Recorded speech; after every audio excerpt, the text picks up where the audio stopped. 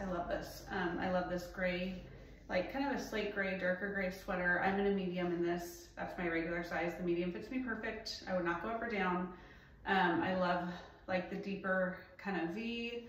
I would say it's not like oversized. It's not fitted on me anywhere, so more of a relaxed fit sweater. Obviously I had it front tucked, so I've got room enough to do that, which is generally the way I wear it. I like to wear things that I can.